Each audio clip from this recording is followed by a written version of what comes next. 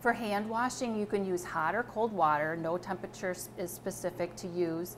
And go ahead and turn the faucet on. Take your hands, get them wet. Take a few pumps of soap.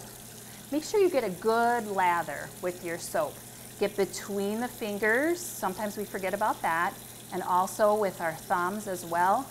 Another forgotten area is the back of our hand too. So make sure you get the back as well. And we should be washing for 20 seconds.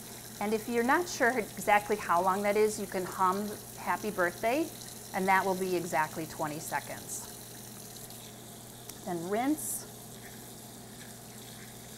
And then you want to make sure you get a clean dish towel or paper towel. Dry your hands and use that paper towel or towel and turn off the water.